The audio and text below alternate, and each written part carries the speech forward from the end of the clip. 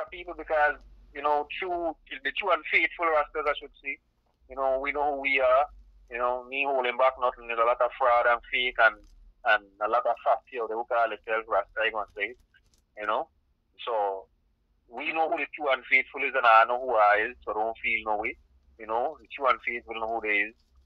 But we live in the now. So by needing to live in the now and appreciate the now, because we give thanks for the breath of life continually. So by living in the now and appreciating life, we can focus on righteousness in the now and stay within that righteousness because we stay within the now. When back before I was talking about, we're not in the now because our brain is planning 5, 6 different corrupt kind of things at the same time. For the same evening. That's interesting. That's interesting to say that. I just want to announce to the brothers, I think I got an audio record of the whole thing so far, but I just noticed the recorder has stopped around, like, it seemed like 71 minutes total, but we really up to 130, like 90 something minutes. So it seems as though the enemy walked through, and like when the call had dropped, I'm not too sure if it was around that time, some surge. It says that Hasatan, the adversary, the enemy op, he is prince of the ear. And all these things go through the ear. So he's been giving us some but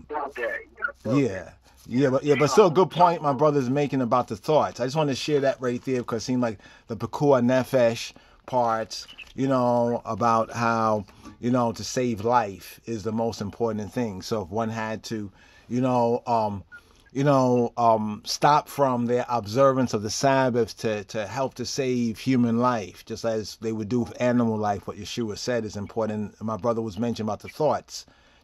I just started up recording again in the midst of what I was saying about the thoughts. And the key point is staying in the now. You know what I mean? Because we are kind of, our mind is, I was saying that to the brother. Moshe, wasn't I saying that earlier about, even I think the I came on around that time about thoughts?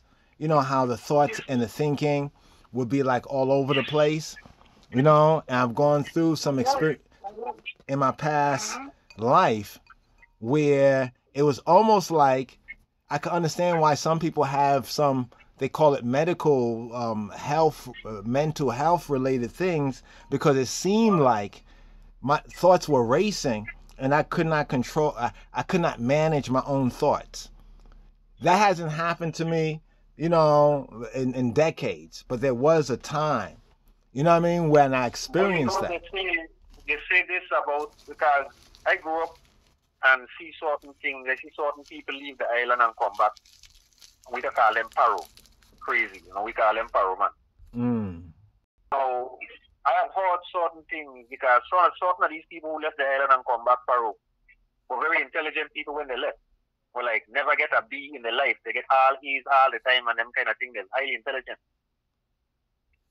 And go foreign and come back, head mess up. Right. So now you just say what you just said, right? I wonder if you have people who they gone mad in their head because of what you just said. They're highly intelligent. So they know so much and so much is going through their head that now they can't control the flow of information that they are receiving rapidly. Wow. Because of the height of their intelligence. They are putting 2 and 2 together before the other 2 reach.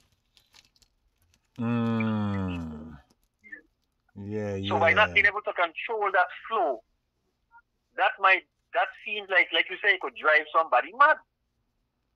When you want to know what happened to this highly intelligent person. That's interesting. I never even thought about it like that so much, but I thought about how I heard other people having complaints. And I was thinking like, wow, by the grace, like for the grace of Yah, there go I. You know what I mean? I could have been on that same route because I recall having the same temptations. You know what I'm saying? I think this was talking about the breathing. You know, control your breathing and like. I was just thinking that. Yeah. Move too fast. Slow down, breathe. And that usually catches, you know, your body and your mind together. You know, it's like in the now. You in the body. Exactly. That's exactly what I just was thinking. That's living in the now. You know, we all were there. When the brother's speaking, I'm thinking about, well, what was it that helped to regulate it? And like I said, one need an anchor.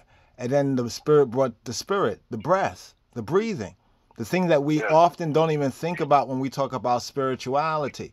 We don't even think about, you know how much we breathe, and we breathe unconsciously, or it's like an involuntary function. But how important it is. You ever like catch your breath on something and you're like, wow, this is sweet.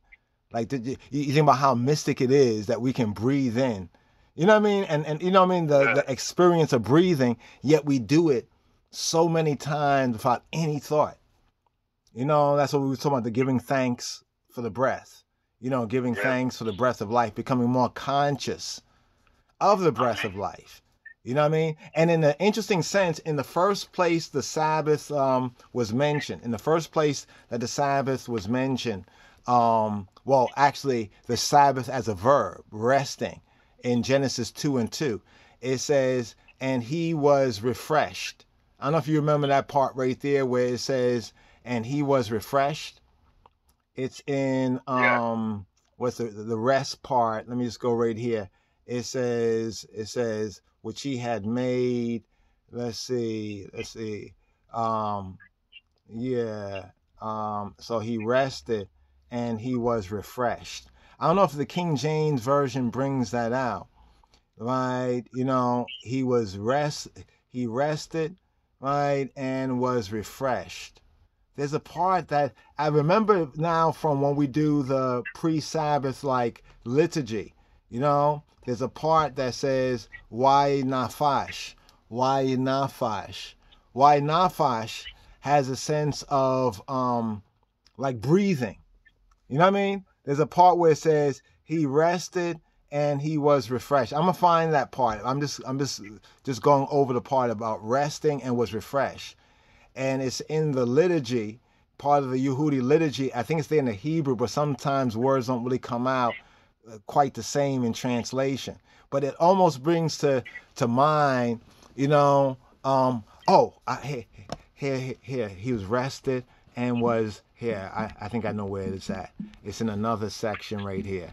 I gotta share this one right here. Boom. Exodus 23:12. 6 days thou shalt do thy work, and on the seventh day thou shalt rest. Thine ox, thy ass may rest, thy son, thy handmaid, the stranger may be refreshed. Here's one place, refresh.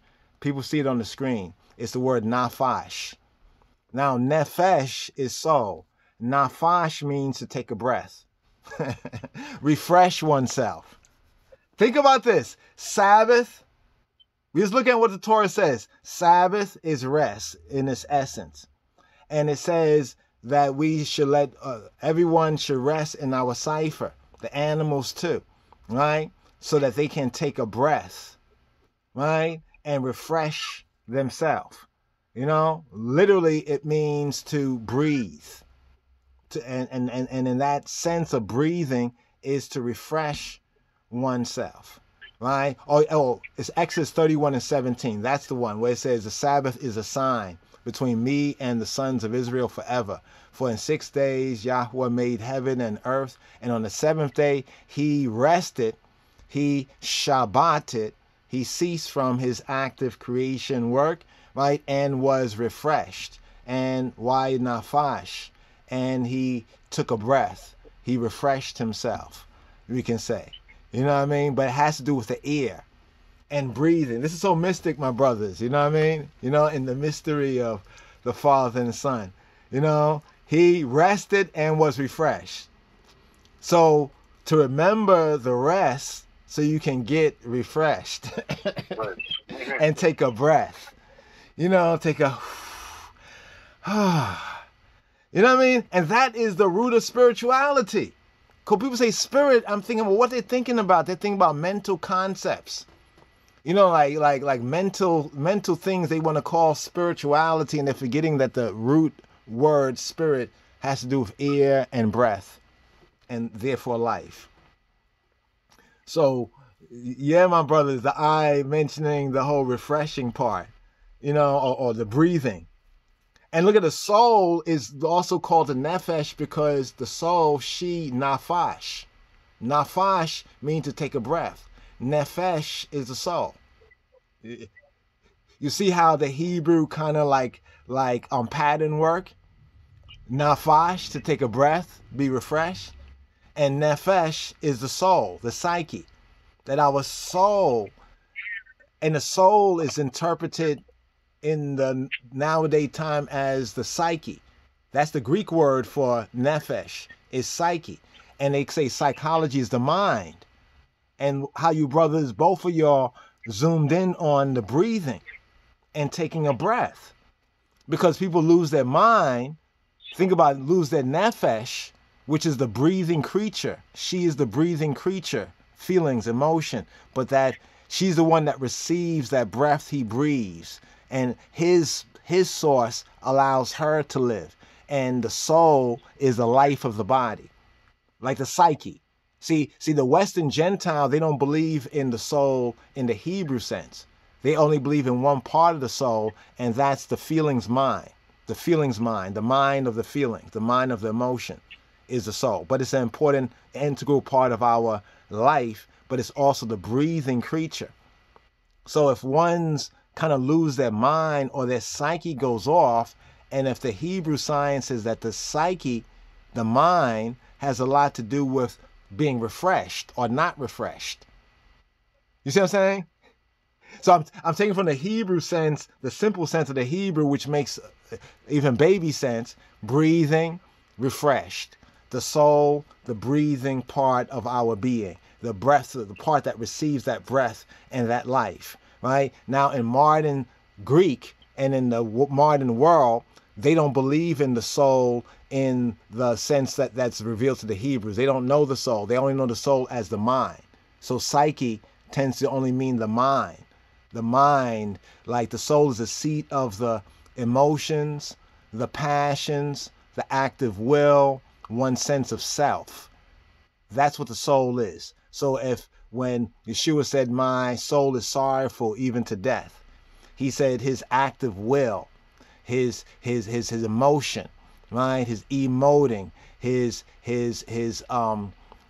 affections, you know what I mean? His sense of self. So it's a feminine aspect, you could say, of all creatures. But that is the tender aspect to he who be who he be. You see, he who he be told us to keep the Sabbath for she, for that life, for that breath. See, so the male and the female aspects were always there in the Hebrew, but, you know, some things, other people who got into it, you know, they just, I guess, they didn't see these things because it was for a time. Like I said, seal the book. But it's for us in this time to understand, you know, this, link, you know what I mean? And there's a next verse that's linked directly with the two words rest and refresh. That's Isaiah 28:12. To whom he said, this is the rest wherewith y'all may cause the weary to rest. And this is the refreshing. Yet they would not hear. They would not shema. They would not lo shama, like lo shamu. They would not heed. So this is the rest, causing the weary. Because if you're working 6 days a week, even nowadays, most of us maybe only work 5 days if we have a full working week, right? Yeah. If you're working 6 days, you know what I mean? You know, then you kind of weary at the end of it. That's why when people say that they choose their own Sabbath, I get what you're saying, but you don't get what Yah said. So I get what you're saying, and that does make sense from a kind of a human thought. But it's because the human thought is not registering the divine thought. You know what I mean? Because if you're taking another day in the week as like a rest day, the thing I would ask you is, are you sick? Are you sick? No, for real. If you're sick, then definitely rest up, man. Take a day off. You know what I mean? Take 2 if you need to. You know, there's no command against that. You know what I mean? Even when it said 6 day you should work, it didn't mean that somebody couldn't take a day off. But if you did take a day off back then, you know what I mean? You have to think about how society was also. You know what I mean? If you took a day off from your farm and you was the only farmhand, you know, a lot of things would be neglected. You could maybe take a little lighter day if you had some servants or children or others who work with you. You know what I'm saying? On that level. But by replacing another day as a Shabbat day, in the sense of catching a rest, yes.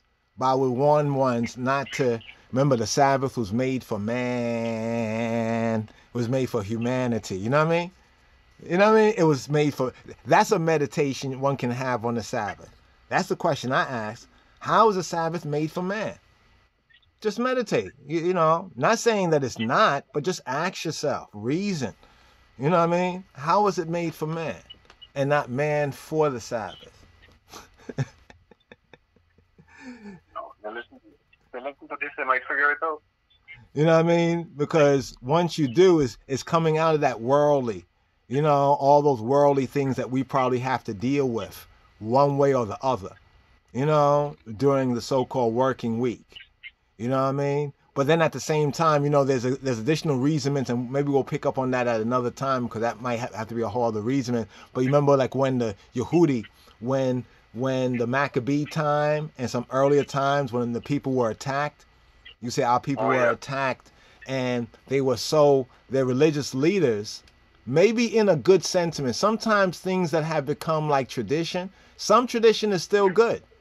But some tradition sometimes changes as times changes. So we don't have to do this traditional thing that we did before, because now we have other, like, you know, technology and other things change. You know what I mean? And that's just the progress and a sort of evolution within how we live of people that hopefully is for the better. But the Yehudis, they didn't fight back on the Sabbath day, right? You know, because their teachers told them that, you know, you can't violate. They overemphasize certain good things of Scripture to such an extent that they made it like, you know, they took it out of context. You know what I'm saying? Yeah, the Sabbath didn't mean that you're not supposed to defend or protect or save life. Exactly.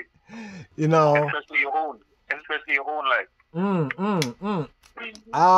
That's why the disciples, when they were walking through the cornfield, they got a little something to eat.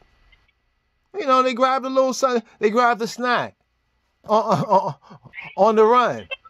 You know, but how other people were looking at it, they were extreme. That's why I was asked this about, like, we're talking about some people, like, not to get on to that, but like entities they may call demons or spirit spooks or whatever. When I look at the Amharic, in one sense, the word for demon seems to come from a root sense of something being exaggerated. So I began to meditate. This is years ago, but I just shared this right here, that something that people call demonic are exaggerations. You know what I mean? Like, for example, food is good, but being a glutton is bad. You know, even according to the Scripture, whether one chooses to or not, that's one's own choice. But drinking wine, I'm talking about wine. A little wine is good, but drinking too much make you an alcoholic. You know what I mean? So there's a lot of things that are in their proper context, like moderation. You know what I mean? In all things, that your moderation be shown to all men is good. So there's a lot of things, you know. I know of some people who have drunken too much water and died. Because, you know, if you drink too much water, the electrolytes in your body, you know, it's a spark. You kind of like drown out the spark. You can drown yourself. You know what I mean? And I know this, and this is this is like more personal, you know, because of the people that were affected by this book. But they thought that they could drink a lot of water and purge out themselves. They thought that they could purge whatever was in them, you know, whatever it is, that by drinking water, but they overdid it.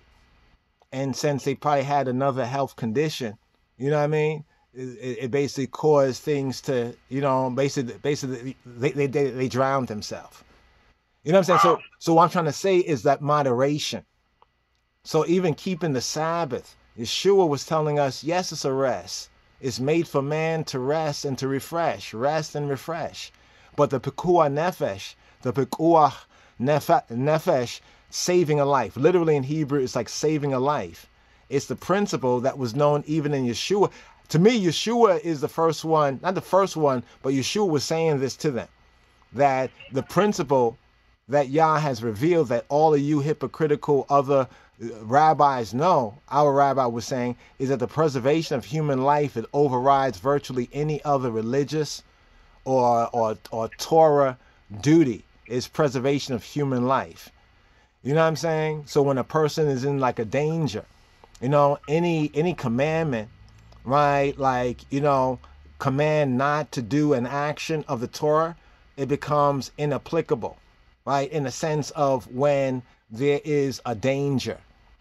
And many Yehudi in Jewish, Hebrew, Israelite history had to learn these things, sometimes the hard way.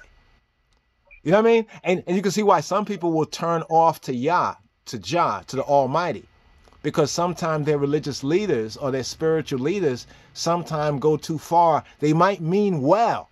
You remember the whole thing about the Garden of Eden, where it said don't eat of the tree, and then Eve says don't touch of it. And so by saying don't touch of it is not what Yah commanded. Somebody can try to advise somebody and say, well, he said don't eat of it, but you know what? Don't touch it. Don't even go near it. You know what I'm saying? But that is where the bad things concerning Sabbath came in, and what Jesus was rebuking. He's saying that these things, these extra things, you're adding to it. You're adding that, and you're overemphasizing that above what Yah commanded it. It doesn't mean we can't have a reasonment on what this verse is and try to suss it out for ourselves. But whenever we take our mind reasoning, as we as mind can reason on something, and then we make that more than what he says directly on the same subject matter. You know what I'm saying? Basically, we're going to have problems. You know what I mean? So the Sabbath is to rest and refresh.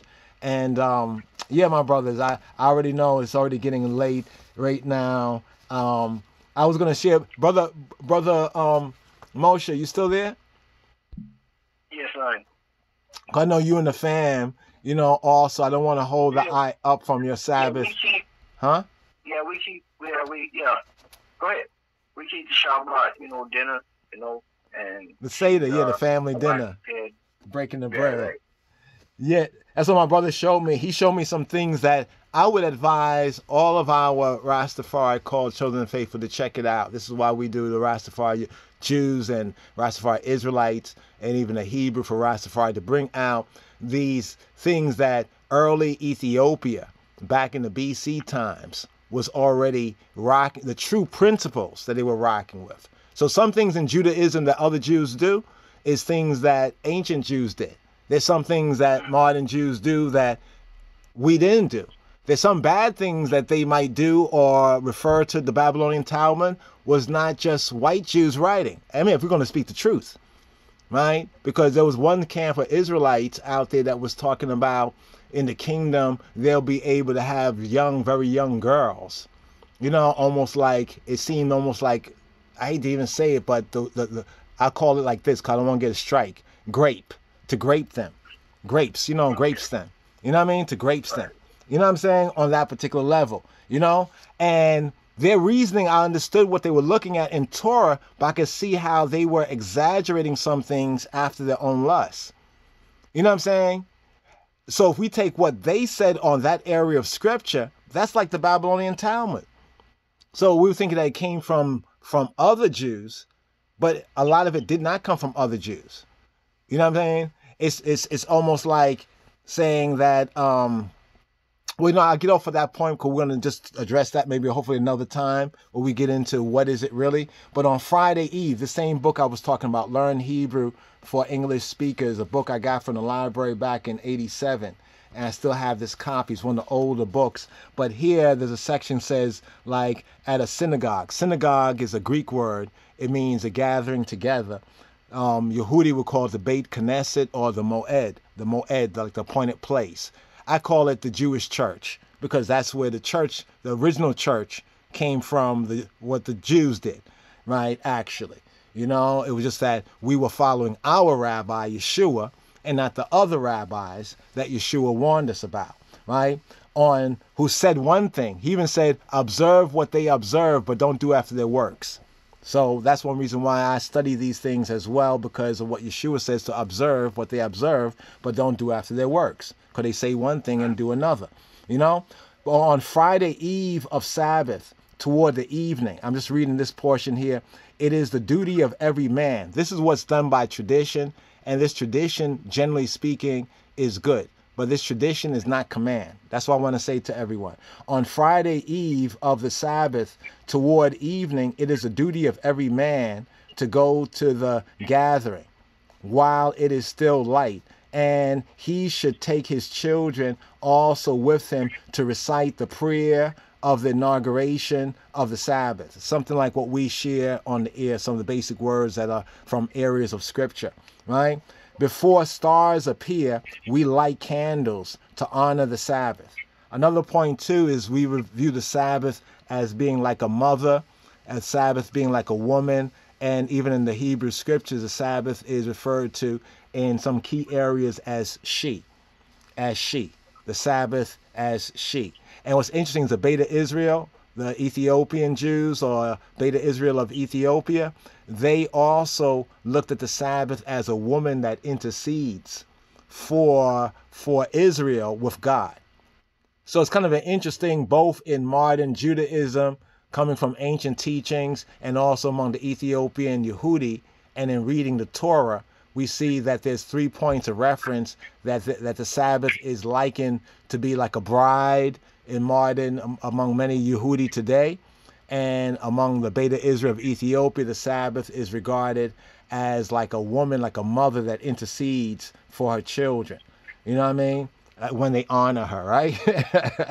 Before stars appear, we light candles in honor of the Sabbath, right? I'm just pointing this out right here. These are just some things right here. So that's usually what is done, and that's done like toward the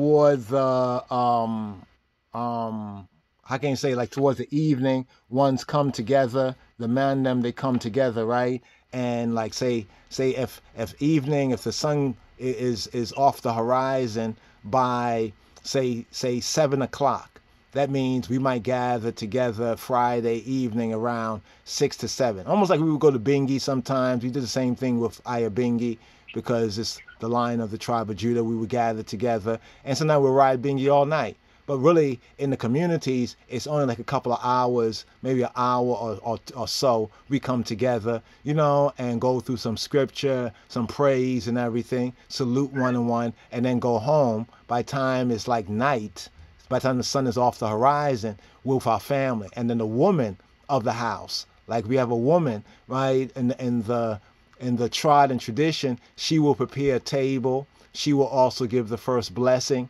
You know, the word of blessing that we play with our sister Mary Rose on the air. She'll give that word of blessing. She'll light 2 candles, you know, for the table, recite a blessing, and then the Sabbath will officially begin. You know, there'll be some reasoning, eating, so forth and so on. The man should say Proverbs chapter 31, verses 10 to 31. Near the end of the meal or the end of the gathering, he should say that, recite it loudly. It's talking about the virtuous woman, the woman of power, the woman of strength, right? And then that seals up, you know, the rest of the time the family's together. Usually what is also done is food is prepared for 2 days. Not 2 days, but for the next day. So all the food that would be eaten traditionally on the Sabbath day. And now some would choose to fast. That's a whole other reason. I'm not saying that one shouldn't, but it's not commanded to fast. What was commanded is that you do no work. You prepare whatever food that you prepare that you're going to eat or sup on the next day, so you can rest as much as possible. You know, you don't have to busy yourself with other things. And besides, if you have a household with little children and others, You know what I mean? You know, babes, you got to prepare for them. You know, they're not going to fast. You know what I mean? Jah is not like that. But then after the day goes through, the day people would basically spend in their own gates. Traditionally, when we were in the land, people spending in their own gates, you know, with their family and whatnot. Usually towards the evening of the Sabbath day, like when the evening is coming in, people will come out. Sometimes even today they have bonfires. Like in Ethiopia, they may have a bonfire. This is usually a time when man and woman and family and children come out and reason. So often, Saturday night, they'll go through a kind of a gathering. Man and them might reason on things. The daughters to get together, the children. Sometimes they go all the way into the first day. And usually on Sunday, what we would do, the community would get together looking at the week ahead. That's why the early Christians also gathered on the first day of the week.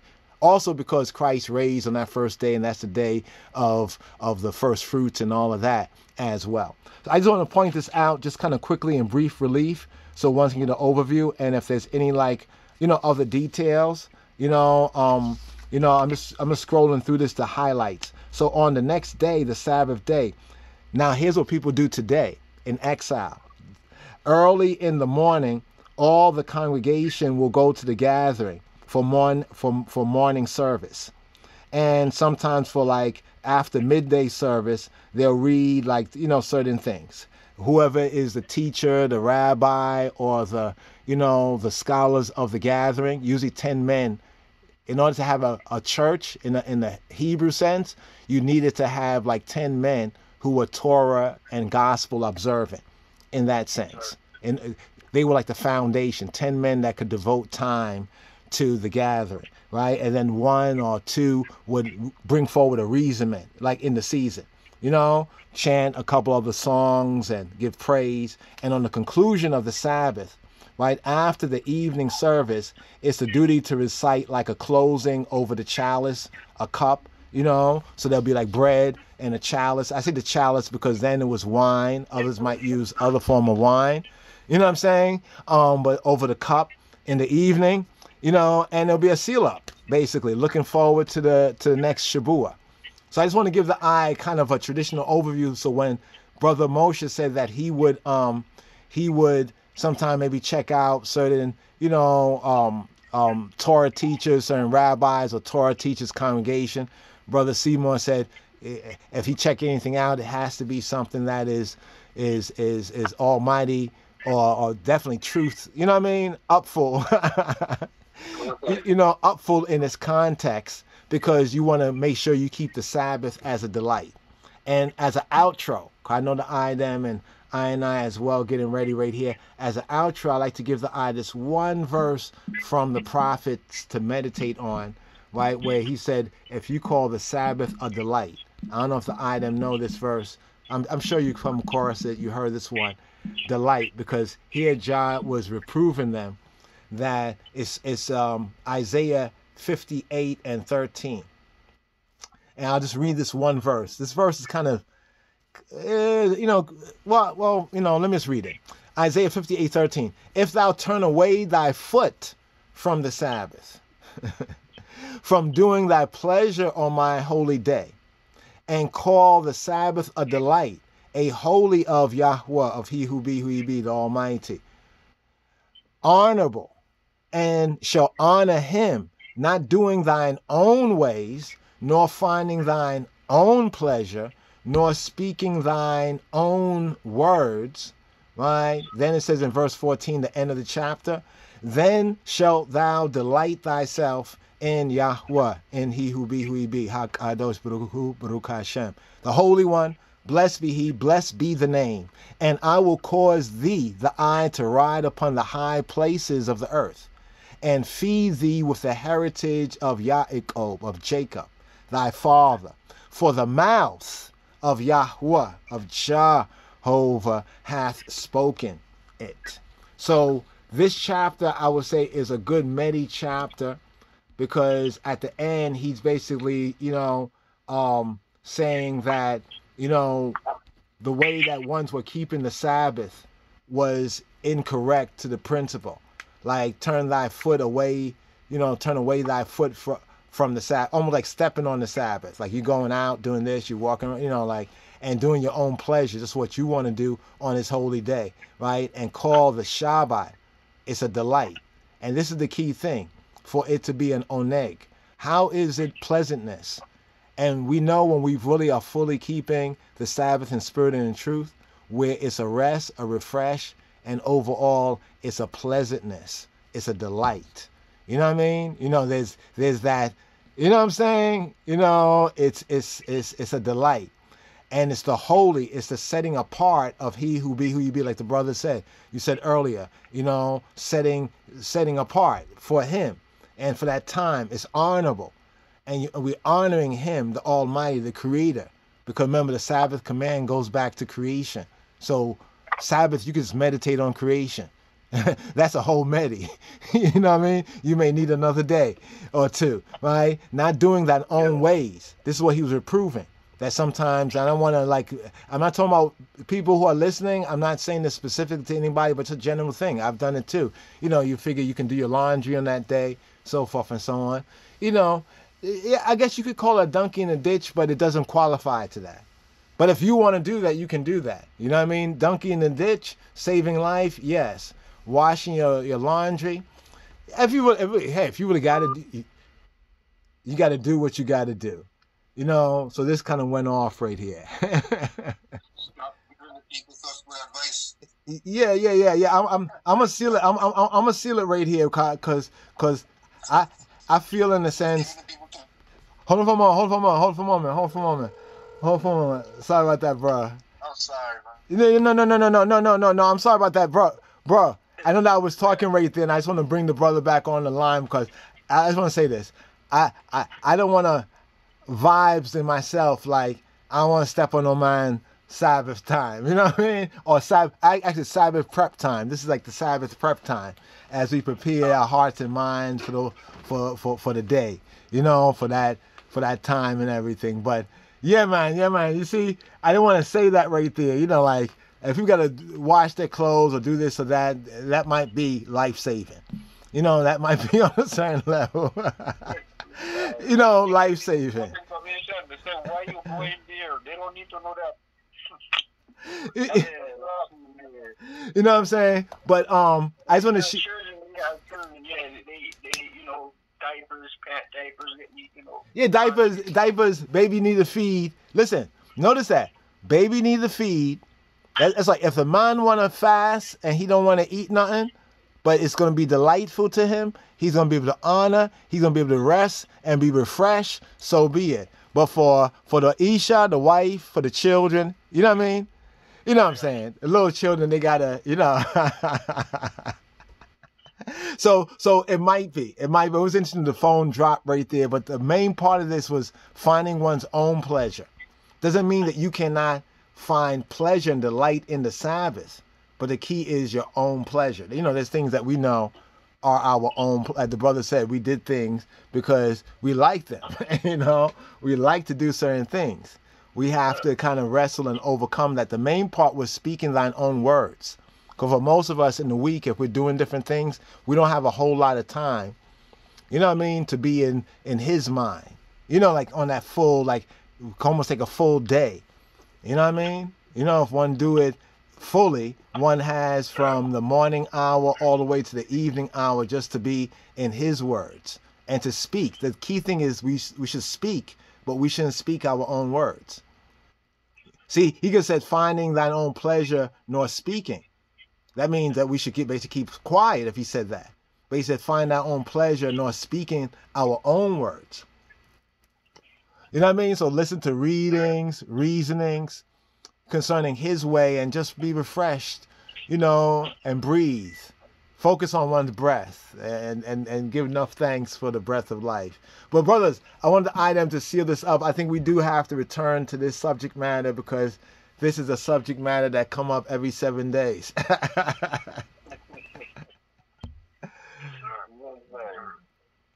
Yeah, man. Yeah, man.